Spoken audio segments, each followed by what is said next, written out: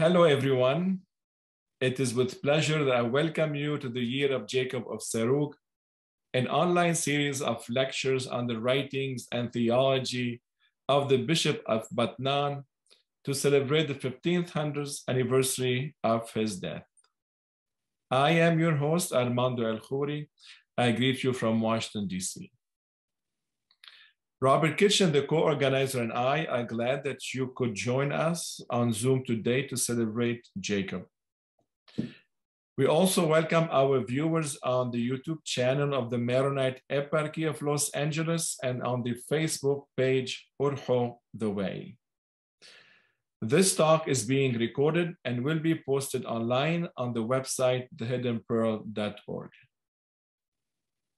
We thank our guest speaker, Khalil Alwan, for his paper entitled, Did Jacob of Serugh, Pseudo-Dionysius the Areopagite, and Stephen bar Ṣudaīlī draw on the same theological source?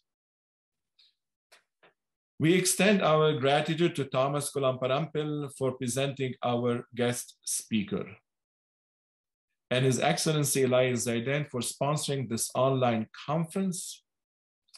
Before we start, I would like to share with you the logistics of managing this talk. You may direct your questions to today's speaker only at the end of his presentation. To do so, click on the reactions icon under the video feed. When the small pop-up window opens, click on Raise Hand. I will call on you in the order I see on my screen, and I will request that you unmute yourself once unmuted. Once unmuted, you may ask your question. Khalil will present his paper in French and provide us with the English text on our screens. We thank Muriel Dubier for her willingness to interpret your questions and Khalil's answers from English to French and vice versa. I thank all of you for joining us. Thomas, the mic is yours. So thank you, Armando. Dear Armando, dear Robert, dear Muriel Debbie, and Professor Khalil Alwan, and all those professors and scholars and friends on the Zoom platform, my greetings to all of you. And it is a great privilege for me to introduce today's speaker, Professor Father Khalil Alwan. And he is a renowned scholar on the life and writings of Mar Jacob of Serugh. So with regard to his personal life and activities, let me present him very briefly.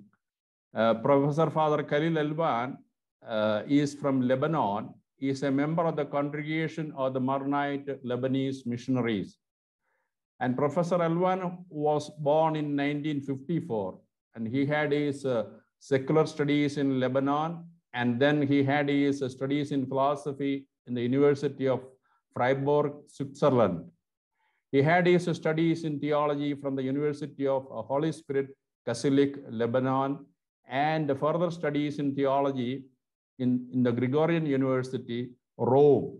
And then he had his doctoral studies in ecclesiastical oriental sciences from Pontifical Oriental Institute, Rome. In addition to all these, he had a diploma in library science from the Vatican Library Science School, and also holding a diploma from Vatican School of Archival and Paleographic Sciences. And he is also holding a diploma in computer science and programming from the Scuola Favola, Rome, Italy. And after his doctoral studies, he held so many responsible offices of service. So he was professor of the Faculty of Arts and Humanities, Lebanese University, Beirut, professor of the Pontifical Faculty of Theology, Holy Spirit University, Catholic, Lebanon. and Secretary General of the Assembly of Catholic Patriarchs and Bishops in Lebanon. And from 2001 to 2007, he was a Superior General of the Congregation of Marnite Lebanese Missionaries. And from 2003 to 2005, he was the President of the Union of Major Superiors in Lebanon. And from 2007 to 2013, he was the Rector of the Sanctuary of Our Lady of Lebanon. And his current responsibilities are, he is the Secretary General of the Council of Catholic Patriarchs of the Orient. And from 2007 onwards, he is functioning as the founder president of the Association of the Development of Pilgrimage and Religious Tourism in Lebanon. And from 2017, he is a member of the Center for Documentation and Arab Christian Research in University of St. Joseph, Beirut. And from 2018, he is a member of the Bible Society of Lebanon. And his research and academic publications are many in French and in Arabic languages. So let me introduce some of his main books. Jacob of Serugh, Quatre Homilies sur la Création.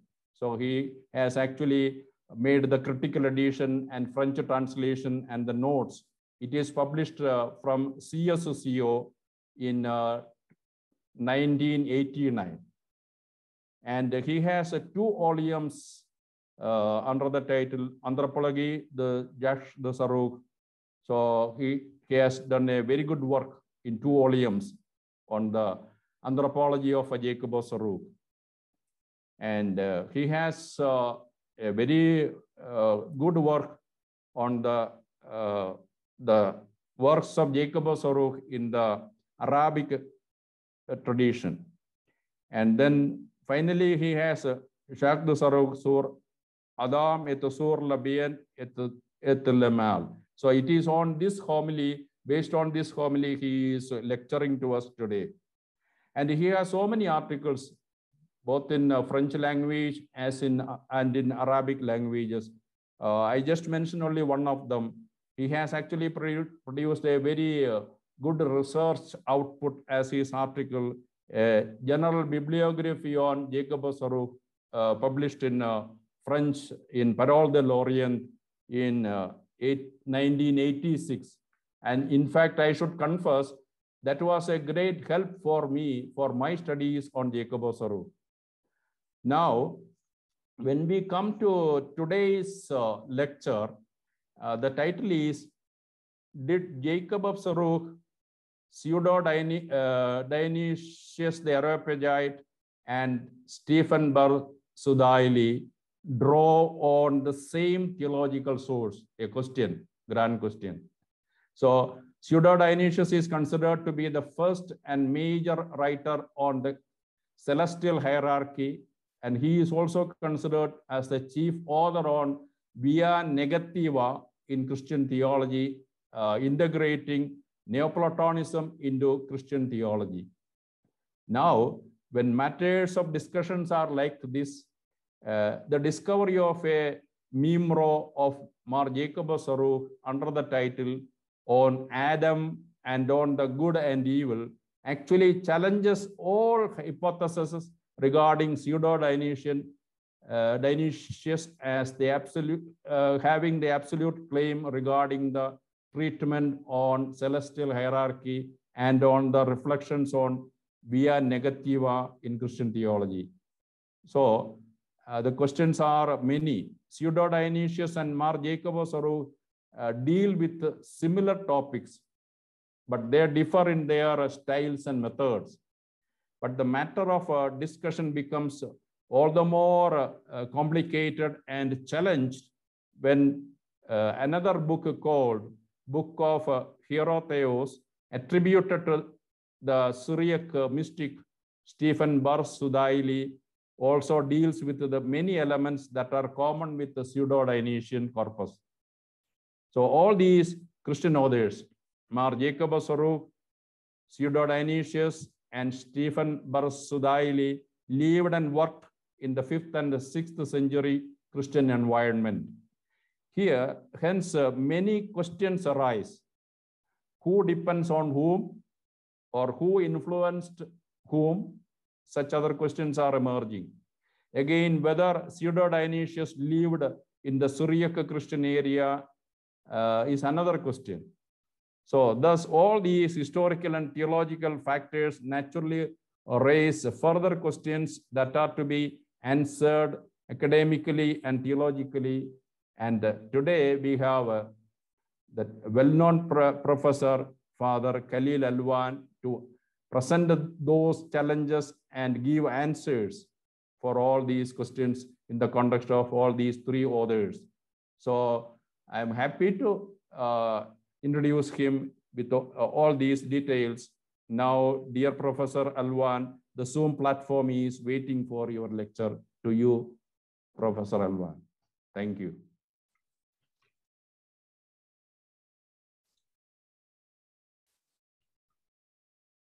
Hello, everyone. My lecture is in French. I put an English translation in the screen share. I would like to thank Professor Thomas for the lovely introduction and Muriel for the translation later. I also thank the sponsors, organizers, and consultants, Bishop Elias Zaidan, Armando, and Robert.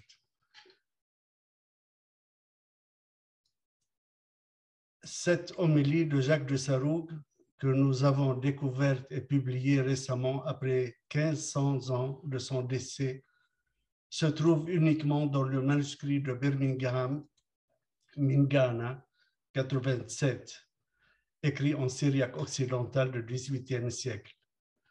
Tous ceux qui ont inventorié les œuvres de Jacques de Serugh ou ceux qui les ont éditées jusqu'à présent, à commencer par Assemani, professeur Brooke et récemment Bishop Achras, ne l'ont pas recensé dans leur répertoire ou dans leur édition.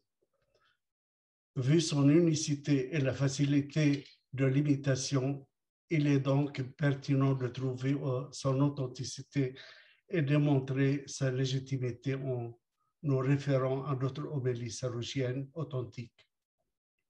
Nous avons trouvé intéressant de confronter son genre poétique, sa structure, son style et son vocabulaire avec ceux des autres homélies. À part l'aspect littéraire, nous avons tenu à démontrer sa cohérence théologique avec l'ensemble du corpus sarughien en général.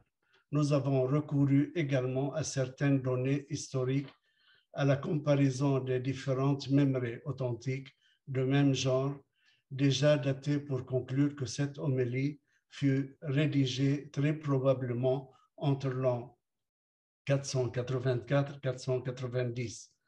Cependant, faute de temps, nous ne présentons pas ici les aspects littéraires et méthodologiques comme preuve de son authenticité. De même, nous ne démontrons pas la procédure de la datation, mais nous présentons brièvement son contenu avant d'aborder le problème d'une plausible influence du Pseudo-Dionysius l'Areopagite et d'Étienne bar Ṣudaīlī sur son poète, et avant de chercher leur éventuelle source commune. Contenu théologique. L'homélie s'intitule « Mimro de mon Jacob sur Adam et sur le bien et le mal et sur le fait que le Créateur n'a mis dans la nature d'Adam ni la transgression de la loi, ni la mort, ni la concupiscence, ni le péché, mais ceux-ci sont dans la volonté d'Adam. » Son enjeu principal est d'innocenter Dieu qui ne peut être d'aucune façon le créateur du mal. Jacques s'efforce tout au long de l'homélie de montrer que le mal n'est ni dans la nature angélique ni dans la nature humaine. Cette homélie est composée de 906 vers. Elle se divise en 3 parties équitablement réparties, avec une introduction, une intercession finale suivie d'une courte doxologie. La première partie parle de la nature et des caractéristiques des troupes célestes. Le poète consacre cette partie à présenter un traité angélologique systématique complet. Il explique en détail la hiérarchisation des troupes célestes et leurs caractéristiques, à savoir leur nomination, la signification de leur nom, nature, hiérarchie, ministère de chaque troupe. Il parle également des démons et de la cause de leur égarement et leur perdition.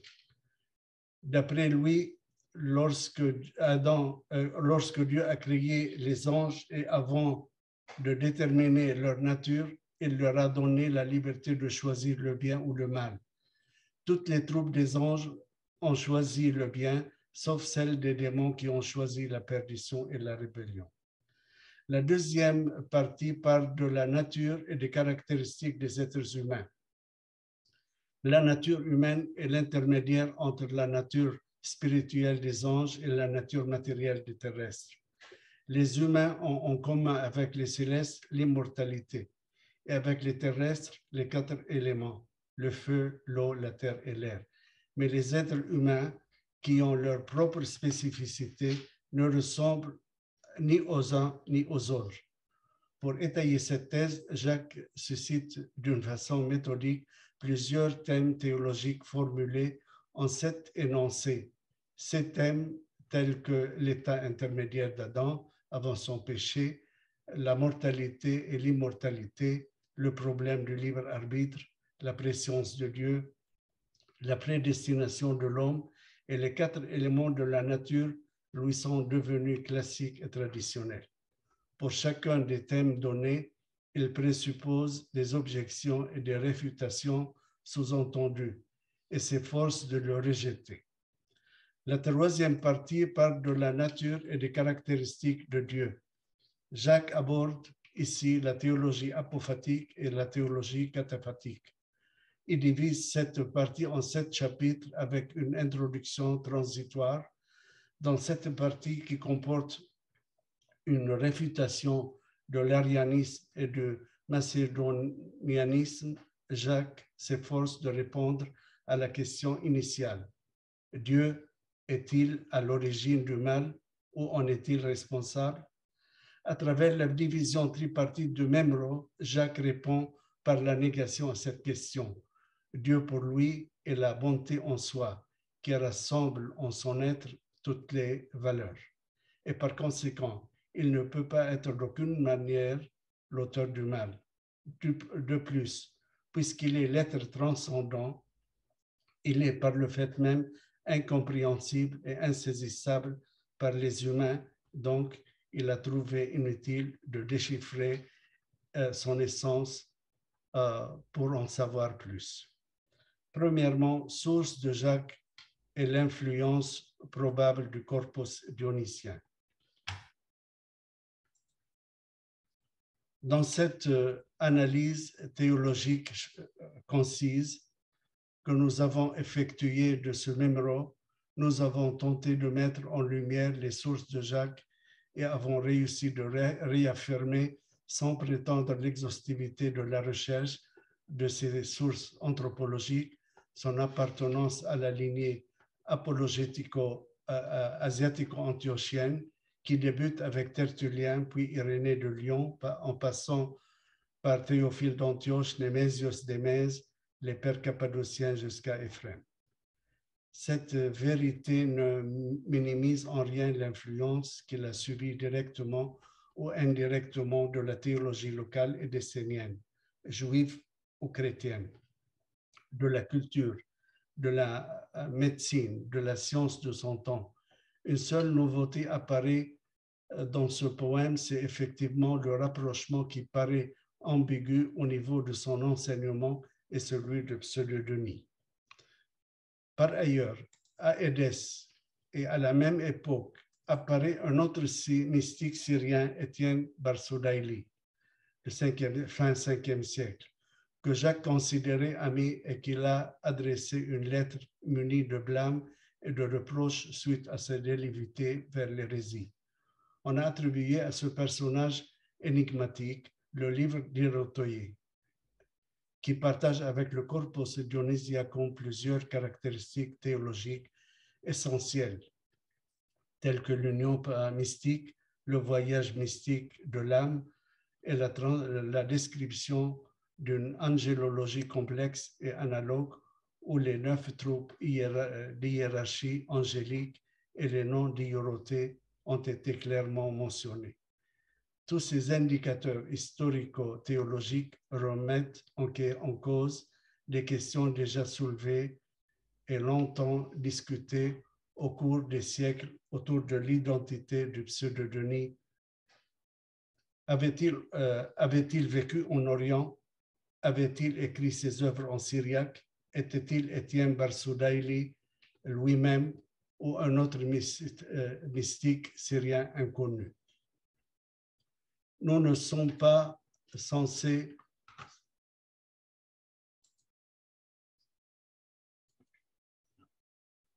de répondre à cette analyse aux questions susmentionnées.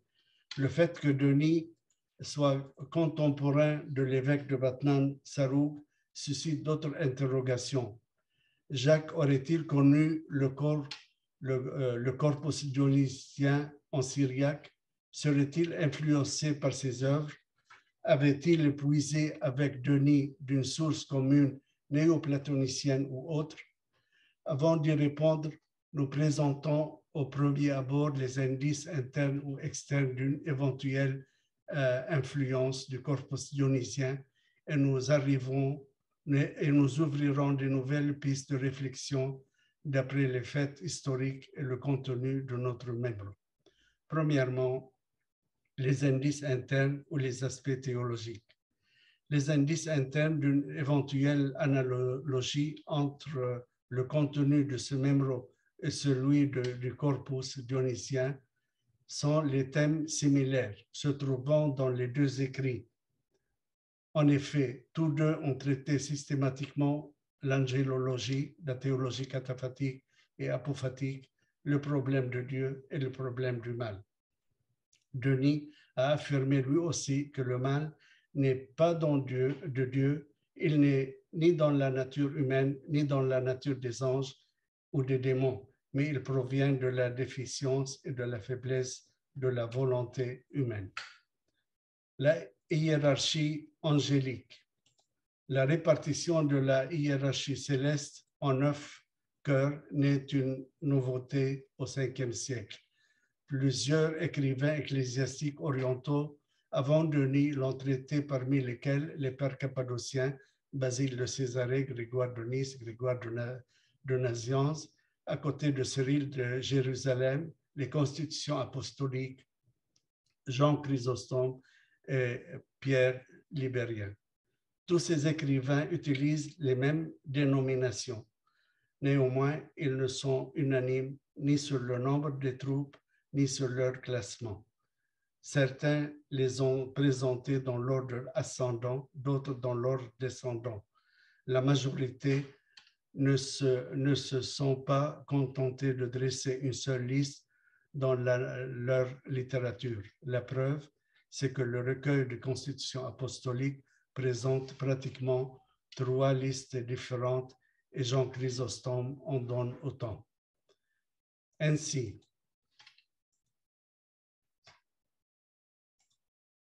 nous pouvons présumer que ces diverses énumérations montrent sans doute que tous les ordres angéliques retenus par Denis étaient connus avant lui, mais la manière dont elles sont présentées, leur ordre très variable chez un même auteur et jusque dans des passages assez voisins d'une même œuvre, invite à penser que l'ordonnance l'ordonnance interne de l'univers angélique et avant Denis, chose très mal assurée, en tout cas totalement dépourvue de la loi systématique. Or, parmi tous ces écrivains, seul Denis nous a dressé la liste la plus proche de celle de Jacques. Tous les deux ont divisé les chœurs célestes en 3 triades ou assemblées. Ils ont fait évoluer le sens de ce traité d'angélologie méthodique en parlant de l'ordre hiérarchique de ces chœurs célestes, du sens et de la signification de leur nom, de leur ministère, de leur fonction et de la façon de transmettre la connaissance de l'un et de l'autre, à l'autre. Denis divise les essences célestes en 3 dispositions ternaires en ces termes, je cite. La parole désigne les essences célestes par 9 noms révélateurs. Notre initiateur divin les divise en 3 dispositions ternaires. Il dit que la première est celle qui est toujours auprès de Dieu et dont la tradition rapporte qu'elle est immédiatement unie à lui, avant les autres et sans intermédiaire. La seconde est celle qui se compose de puissance. Fin de citation. De même, Jacques divise les 9 troupes célestes en 3 assemblées. Versets 29 et suivants. Le Seigneur a placé en 3 assemblées dans le haut du ciel toutes ces classes spirituelles en ordre.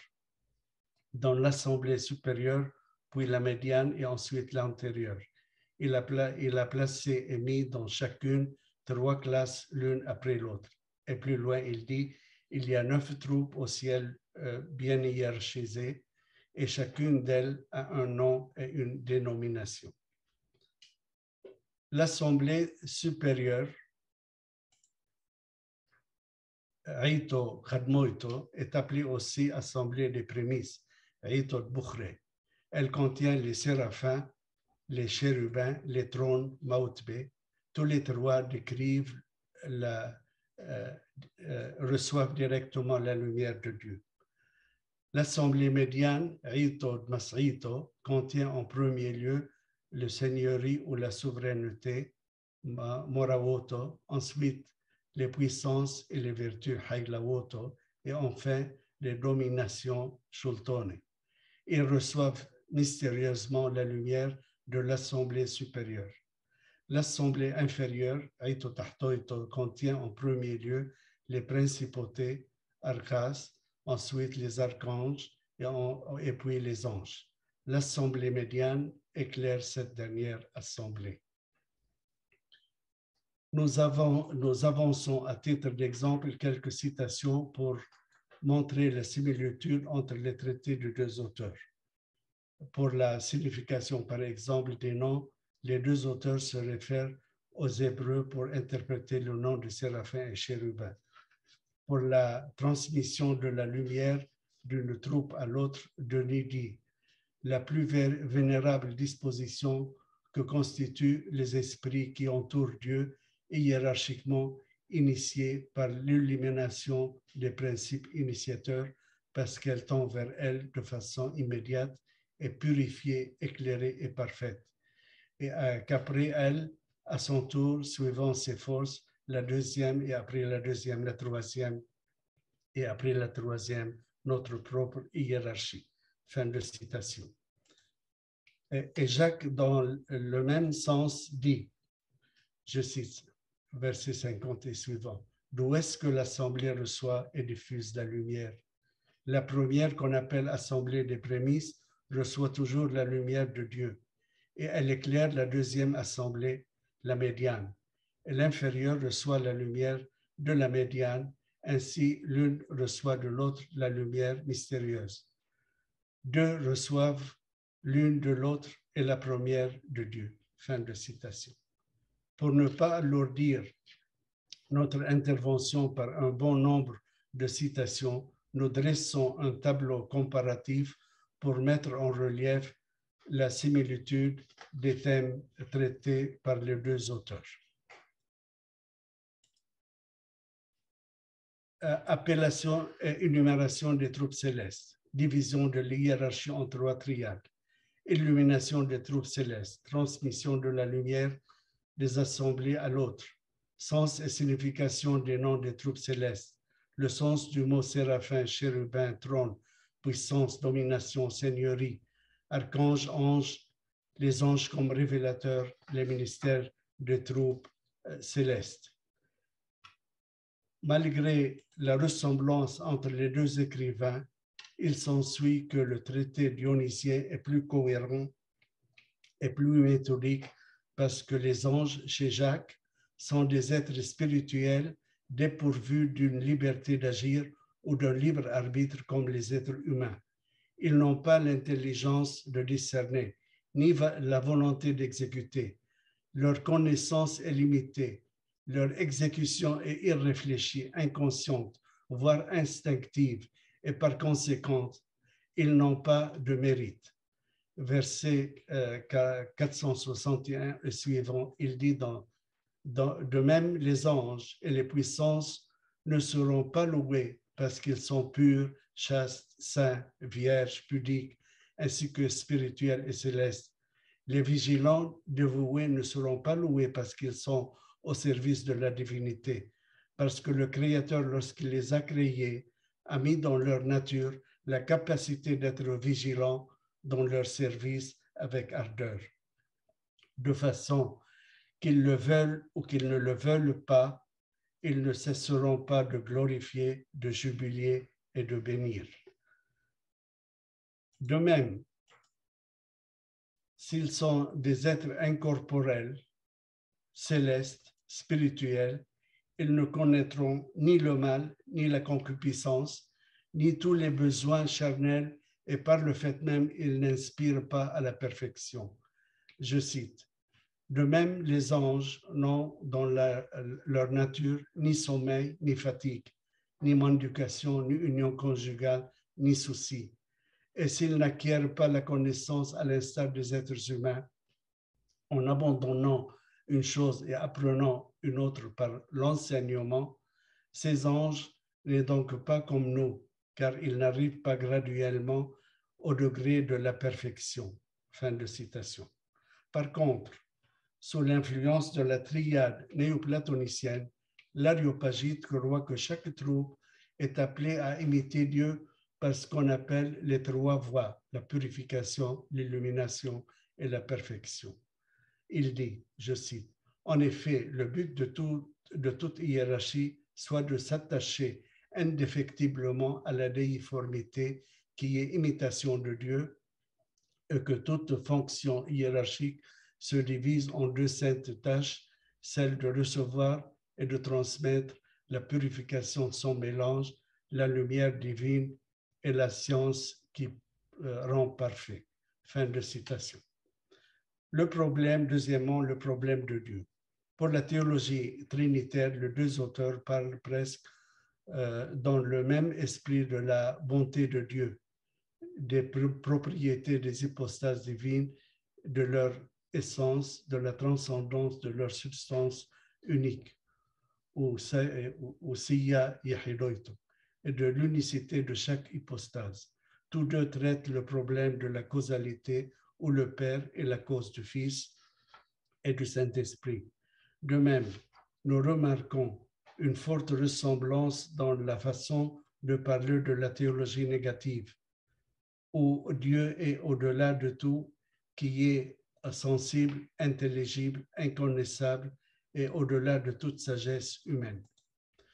Faute de temps, nous nous limitons dans cette intervention à évoquer uniquement l'angélologie entre les concepts de auteurs concernant la théologie apophatique sous ces deux aspects, la transcendance de Dieu qui est au-delà de tout et l'inconnaissance complète de Dieu. Nous ne voudrions pas exposer tout le concept philosophique cohérent et systématique de Denis, mais d'en relever uniquement quelques similitudes apparentes. Denis relate la théologie par deux voies, l'affirmative et la négative.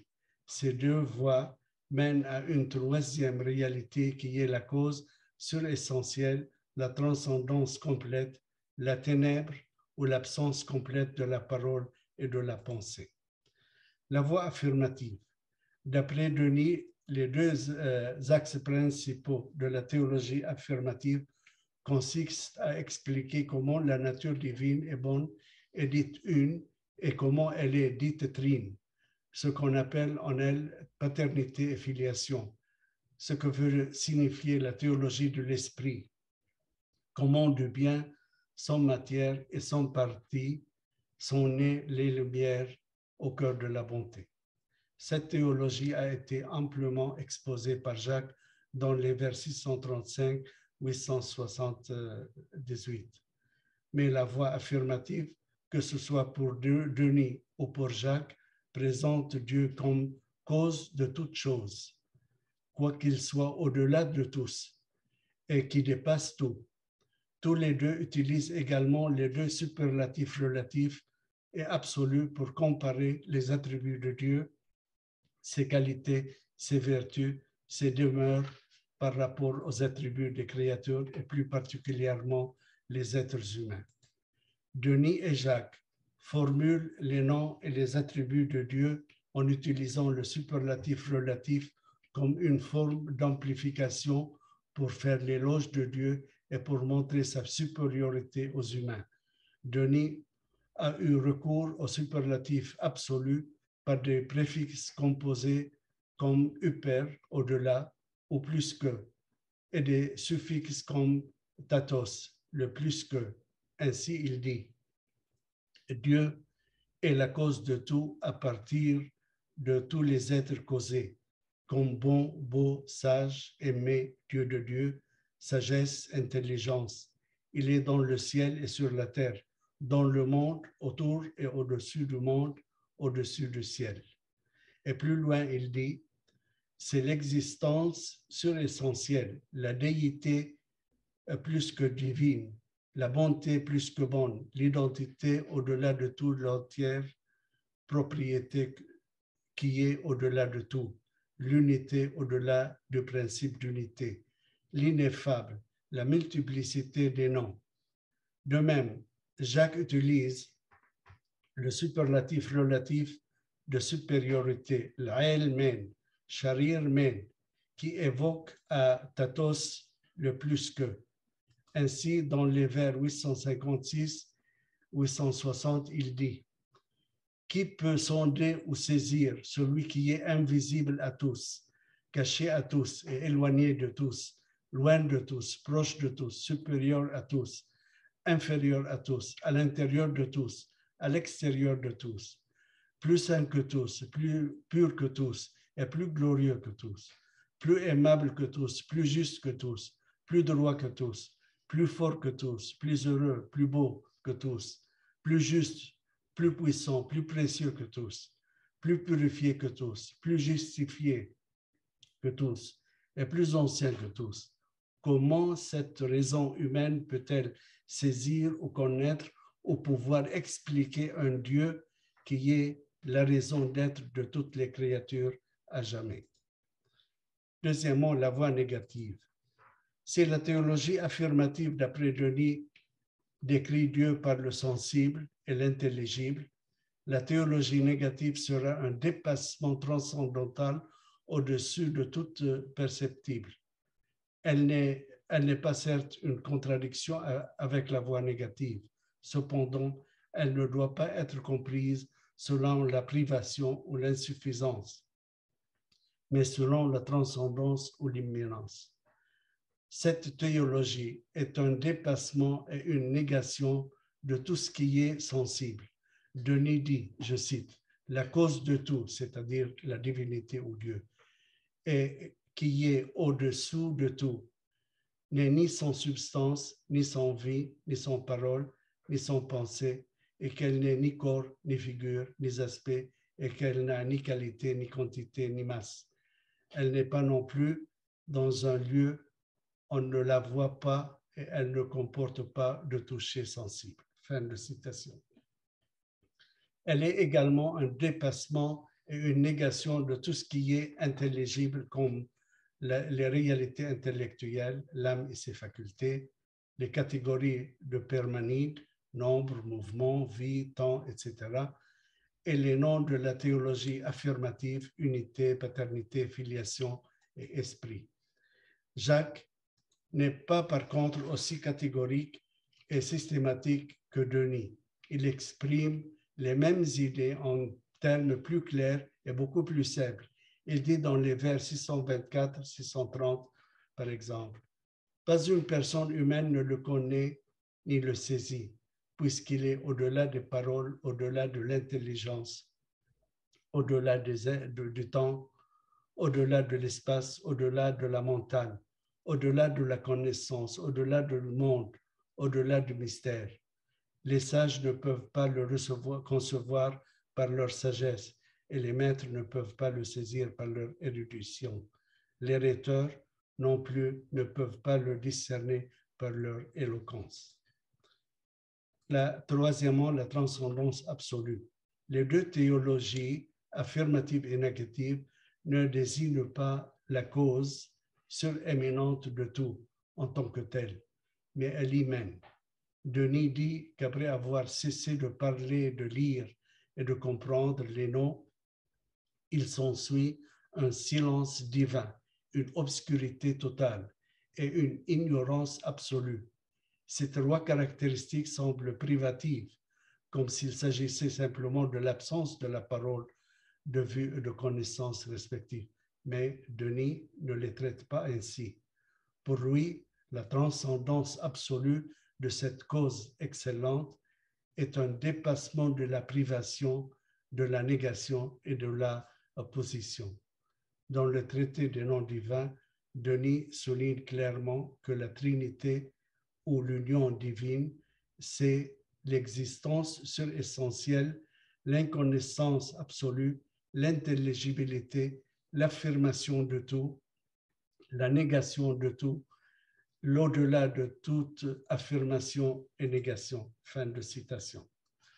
Et à la fin de son traité, la théologie mystique, il réaffirme la transcendance absolue de cette Trinité en ces termes. Je cite, « Elle, c'est-à-dire la cause de tout, n'est ni âme, ni intellect, qu'elle n'a ni imagination, ni opinion, ni raison, ni intellection, qu'elle n'est pas non plus parole ou intellection. » Fin de citation.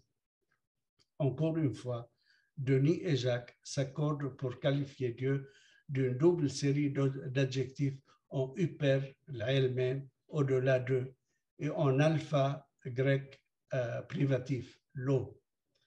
Isabelle de Andia, dans son introduction des noms divins, a répertorié avec soin une série des attributs divins avec ces adjectifs de supériorité évoqués ci-dessous.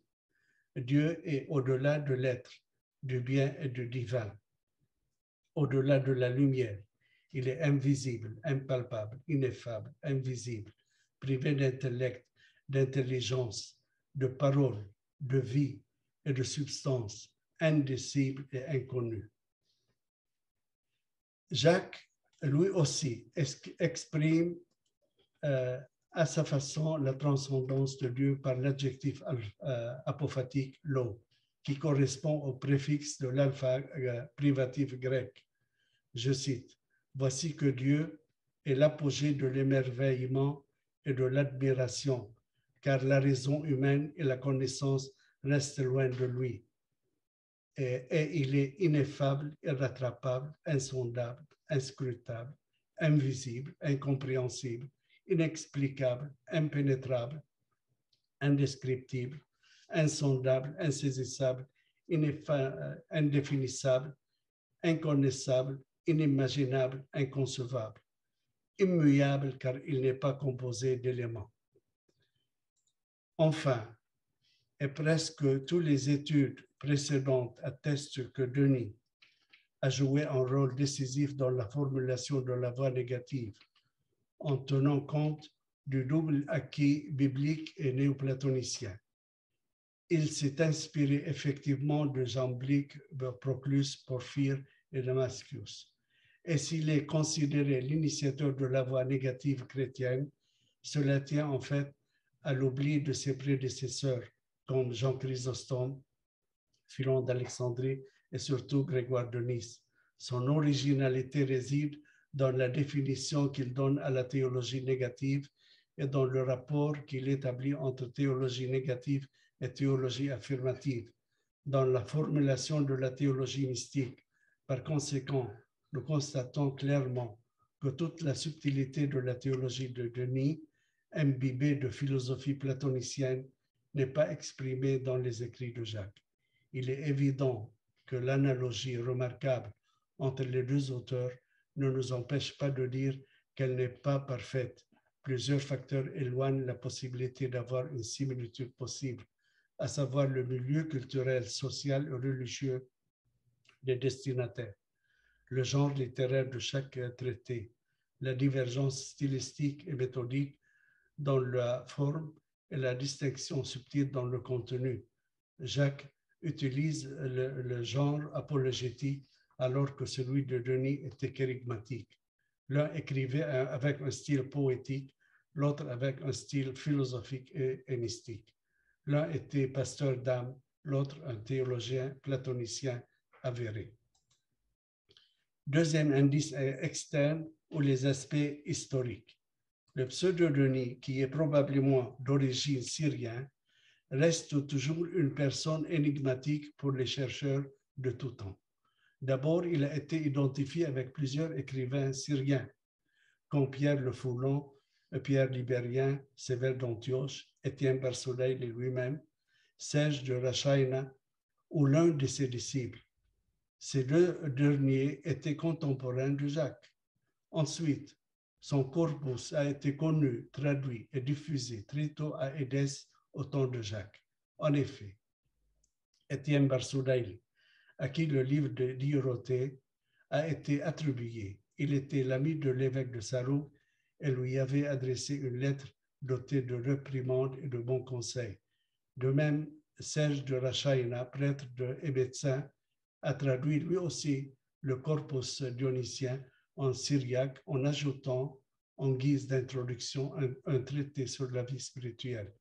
Il était également contemporain de Jacques, de son compatriote.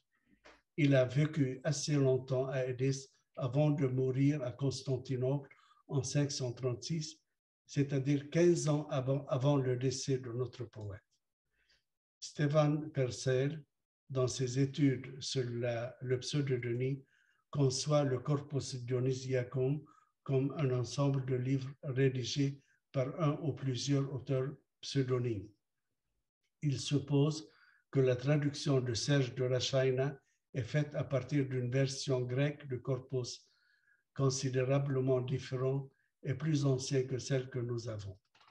Plus tard, Phocas par Sergios d'Edessa, fin 7e siècle, a rédigé une autre traduction syriaque lors de son séjour dans la ville même de Serugh. D'après les indices internes et externes, théologiques et historiques, nous supposons que le poète Baṭnan de Serugh était témoin de l'existence d'un certain cercle théologique néoplatonicien, ou plus précisément origénien, représenté clairement par les œuvres de Denis. Mais Jacques avait-il vraiment connu en amont ou en aval les écrits de ce dernier? Tous les érudits de nos jours s'accordent sur plusieurs faits devenus par la suite des postulats. Nous en relevons le plus éminent. D'abord, les études dionysiennes actuelles de plusieurs savants invalident toute la tentative d'identification de Pseudo-Denis avec les écrivains syriaques du 4e, 5e siècle. Ensuite, une étude sérieuse récente de Niccolò Sassi dévoile que le corpus dionysien a été composé entre 515 et 528. Enfin, Sassi et Rosemary Arthur ont logiquement remarqué que certaines sections du livre d'Hierotheos attribuées à Ṣudaīlī ont été rédigées avant le corpus dionysien, tandis que d'autres l'ont été plus tard. Sassi a constaté également que malgré l'incohérence entre les deux systèmes de pensée, les deux ouvrages contiennent beaucoup d'éléments en commun. D'ailleurs, Philoxène de Mabou a envoyé au prêtre Abraham et au prêtre Oreste d'Edessa une lettre au sujet de Ṣudaīlī, dans laquelle il mentionne un ouvrage dont la théologie correspond étroitement à celle contenue dans certaines sections du livre de Hierotheos.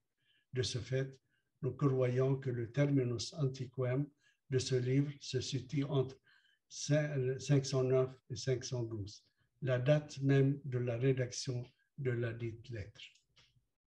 Ainsi, si notre mimro est composé entre 488 et 490 et que Ṣudaīlī est l'ami de Jacques avant son obliquité vers l'hérésie, c'est-à-dire avant 509, nous présumons que la lettre de notre poète adressée à Ṣudaīlī avait été écrite après cette date.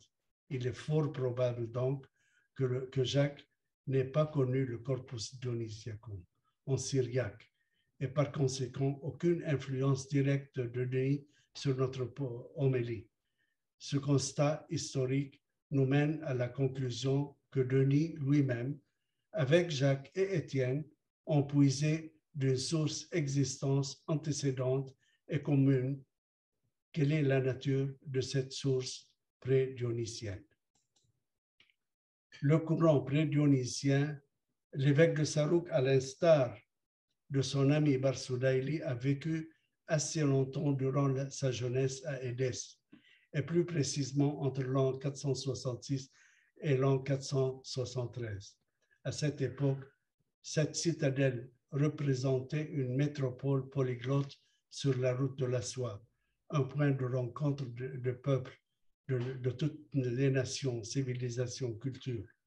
Son école a enseigné parallèlement à l'écriture sainte la théologie, la médecine, l'astrologie et la philosophie. Elle a connu un mouvement considérable de traduction de textes grecs en syriaque, notamment l'organon d'Aristote, l'isogogé de Porphyre et la plupart des pères grecs. Elle avait témoigné véritablement de la composition du corpus dionysien. Presque tous les experts de nos jours admettent comme un fait évident que le corpus est un ensemble de traités dont quelques-uns sont perdus ou fictifs et qu'il est composé au fil du temps par un ou plusieurs pseudonymes que nous appelons communément le Pseudo-Dionysius the Areopagite. Les éléments communs à ce corpus et au livre de Hierotheos se révèlent curieux et font couler jusqu'à nos jours beaucoup d'encre auprès de la connaisseur. Sassi croit que cette proximité de deux ouvrages ne dissimule aucunement l'incohérence entre eux. En effet, Denis suit rigoureusement les règles platoniciennes, tandis que le livre de Hierotheos n'adopte aucun système philosophique ou mystique précis. Sa position est le résultat de principes théologiques et philosophiques tellement différents. La plupart des savants ont interprété ces similitudes comme des pures empreintes puisées de corpus et transcrites dans le livre de Hierotheos. Ce sont des ajouts appartenant à une strate textuelle intercalée par la suite par les scribes des manuscrits. Ceci a rendu leur utilisation incompatible avec l'objectif global du corpus, ainsi que celui du livre. D'après Sassi, la différence entre les deux est le résultat d'un phénomène historique et littéraire qui se manifeste dans la constellation des concepts tels que l'interpolation textuelle ultérieure, l'amplification et l'intertextualité. Revenons à notre mimro, qui partage avec le corpus une similitude d'éléments, notamment la triade des anges, le problème du mal, la théologie apophatique et la docta ignorantia. Il est certain que Jacques n'est ni mystique fervent, ni philosophe déclaré, ni théologien passionné. Nous ne trouvons dans ses poèmes aucune trace de spéculation métaphysique, systématique et profonde.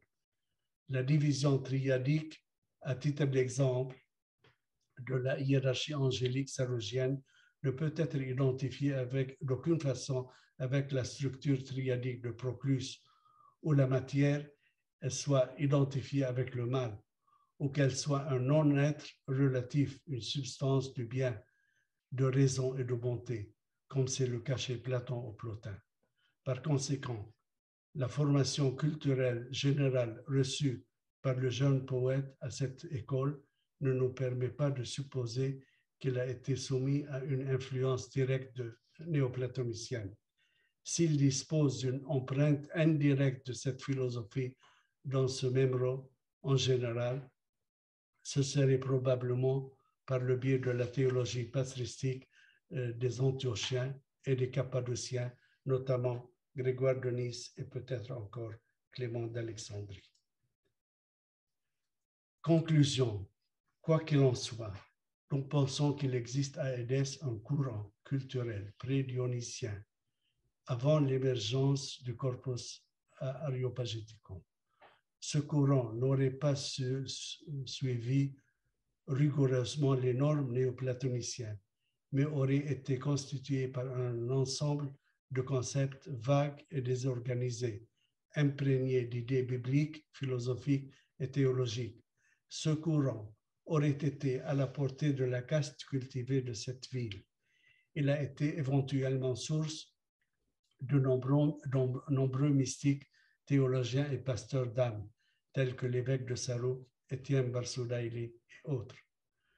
Nous espérons que cette conférence, qui a porté uniquement sur une seule source de l'homélie récemment découverte sur Adam et sur le bien et le mal, ouvre de nombreux horizons et que la théorie lancée sur le courant pré-dionysien pourrait être l'objet d'ultérieures recherches approfondies, spécialement pour ceux qui s'intéressent particulièrement au Pseudo-Dionysius ainsi qu'à la complexité de la recherche de la pensée syriaque du VIe siècle. Merci.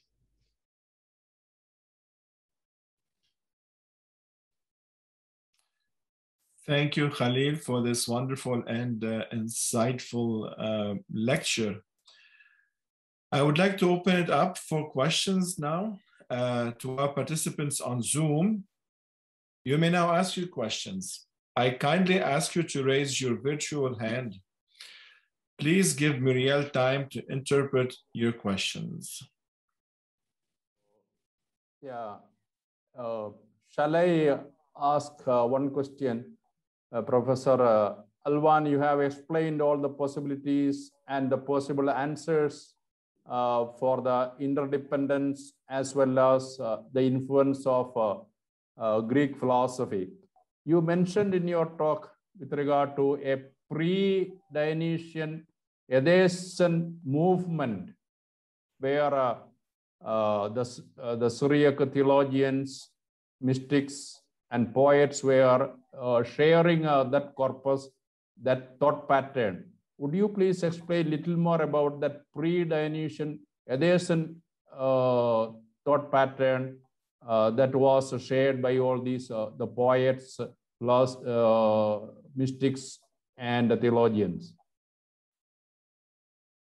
Yeah, you have to unmute, please. Oui. Yeah. Donc, j'ai constaté, d'après ce que j'ai mentionné, comme les auteurs que j'ai cités, Jacques de Serugh, bar Ṣudaīlī et celui de Rachaïna, ont tous parlé de du même langage et de la même philosophie. Mais elle n'est pas structurée. Je laisse la possibilité à Muriel, peut-être. Yeah. Oui, merci. So the three authors mentioned during the talk, Jacob of Serugh, bar Ṣudaīlī, and Sergius of Rachaïna, had the same language and the same philosophy. Oui, et ce n'est pas le platonisme rigoureux. Ce n'est pas structuré comme on a remarqué les études, le texte de Dionysius. Donc, on a résumé. Oui. But they gave a kind of summary, and they didn't display the same Platonism that can be seen in Pseudo-Dionysius. So it's not as philosophical as Pseudo-Dionysius. Donc, il y a beaucoup de ressemblances et de divergences, mais ce n'est pas structuré, ce n'est pas philosophiquement structuré. So there are many resemblance between Pseudo-Dionysius and those authors, but these authors do not have the same structured discourse and philosophy as in Pseudo-Dionysius. Et puis Dionysius, ce n'est pas un auteur, c'est pseudo. Peut-être ce sont un rassemblement de plusieurs œuvres rassemblées ensemble sous le titre ou l'auteur de Pseudo-Dionysius. Ce n'est pas sûr jusqu'à présent. Il y a beaucoup de discussions autour de l'identité de cet auteur. And we have to keep in mind that Pseudo-Dionysius is maybe not one author, but several ones, and that the corpus is a collection of several works. There are still many discussions about the identity of the Pseudo-Dionysian corpus.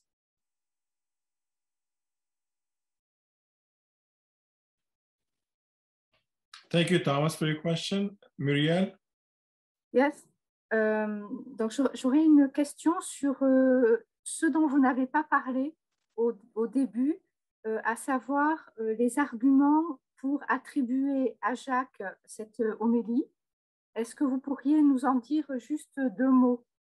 So my question is about what Father Alwan didn't talk about the arguments on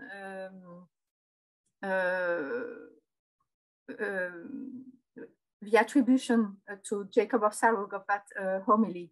And I asked him if he can give some brief details about that. Oui, c'était un grand problème de prouver l'identité et l'authenticité de cette homélie.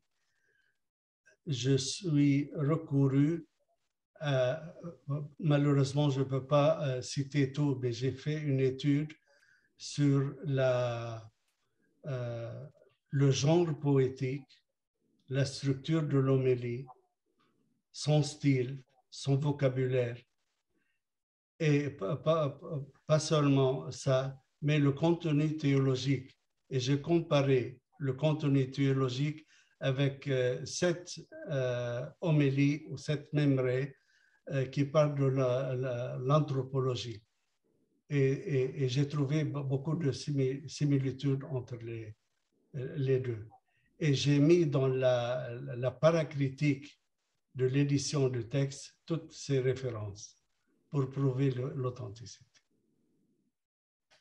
So it's been difficult to prove the authenticity of the mimro. And so Father Alwan compared the genre of the mimro, the structure, the style and vocabulary, as well as the theological content. And he compared that to 7 mimro of Jacob that dealt with anthropology.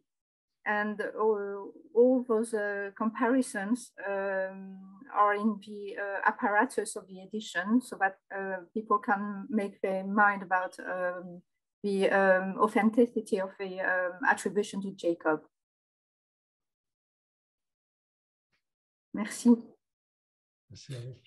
Thank you, Muriel. Sebastian?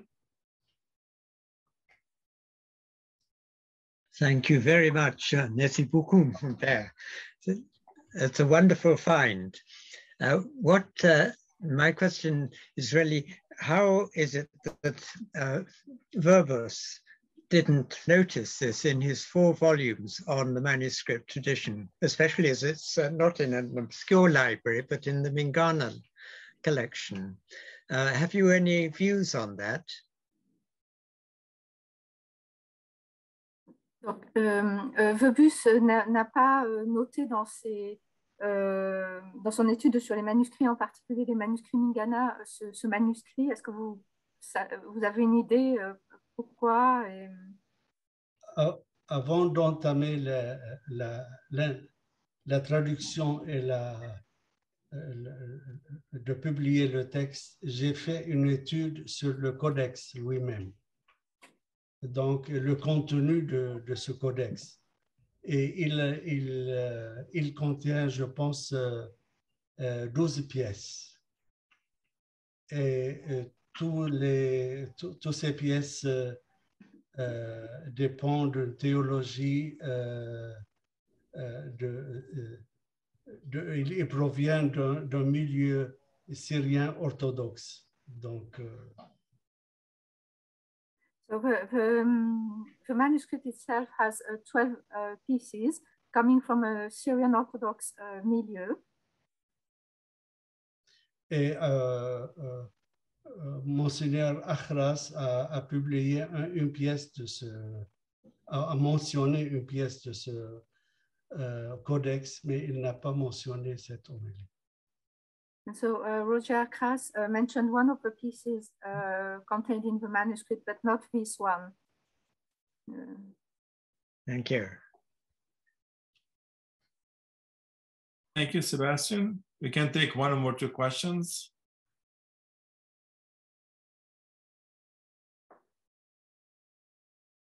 Emmanuel.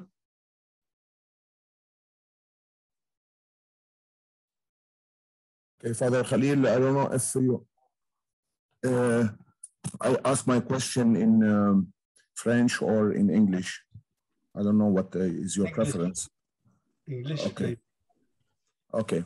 So I know that you mentioned that the theology of Jacob of Serugh is mainly in poems and you know, in this structure of literature. And we know that Maronite office prayers are full of kolos and suritos and bautos and madroshos. So is there any study that shows where exactly Jacob of Serugh is, theology and narrations are there, like the text, like I know that there is Bauto Mor Yaqub. It's related to Jacob of Serugh, but is there any study that shows where exactly the text is his or somebody else or whatever? Actuellement, il y a un étudiant qui travaille sur ce sujet. Donc, il va feuilleter toute la tradition maronite et les prières maronites pour découvrir de quelle homélie a été prise cette partie de la théologie, de Jacques de Serugh. Oui. So there is a student. There is a student who is going to go through the Maronite liturgical tradition in order to identify pieces coming from homilies by Jacob, and also try to prove that the text come from Jacob's homilies.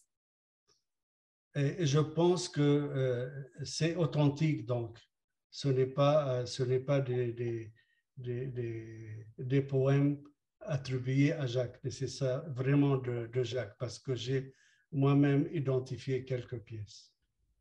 So the pieces attributed to Jacob are from Jacob in the liturgy, and Father Harwan himself identified a number of passages coming from Jacob's homilies.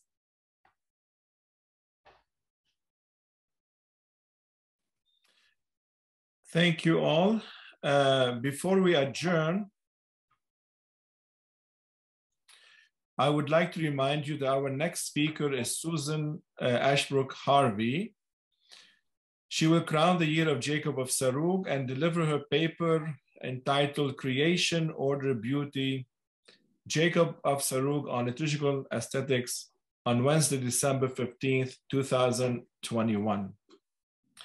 I would like to remind you of 3 symposiums The first one is happening in India, and I will share with you with the program. If you click on the chat button under the video feed, and you can download the program that was shared with me from Seri, from the St. Ephrem Ecumenical Research Institute. And this symposium is happening on November 23rd through from November 23rd until November 25th. The second one is happening in Berlin. Again, I'm sharing with you their announcement. And this one is happening from November 26th until November 27th. And then in New Jersey, a symposium is also happening on Jacob of Serugh. And this symposium is on December 4th. If you'd like to download these announcements, you may. Let's see what else. Yeah, that was it. So thank you, Khalil, Thomas, Muriel, and all of you who joined us on Zoom, on YouTube, or on Facebook. We hope to see all of you next time in December. And this has been wonderful. Thank you all.